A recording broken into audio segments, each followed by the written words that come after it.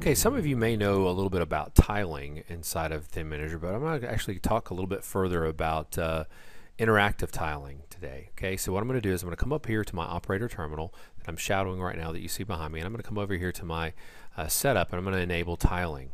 Okay, and then I'm going to come over to tiling, and I'm going to make tiling interactive by checking that box right there. So once I do that, I'm going to click on Finish, right click and restart. And once I do that, it's going to come back up here in a second in a tiled mode. I'm assuming you already know a little bit about tiling. So we're going to let it come back up. And once it does come back up, everything will be in a 2x2 grid. It'll be a total of 4 monitors or images that you'll see on the screen. I'll come back over here and let it shadow. There we go. So now that I'm shadowing inside of here, by doing things with interactive tiling, I don't have to bring that particular tiled session forward.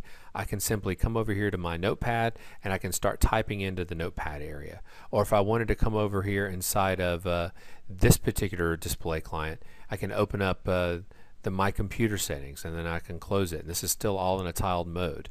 If I want to, I can right click like I had the setting set up for and bring that tiled session forward. I can right click and take it back out.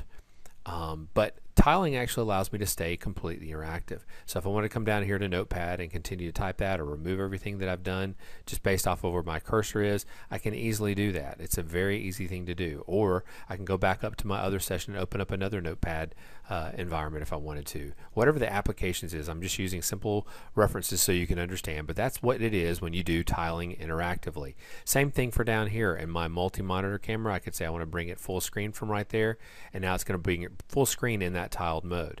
I can then take it back down and restore it down in that particular window. So I can completely stay interactive without opening or closing anything if I need to see more at one time. That's called tiling interactively.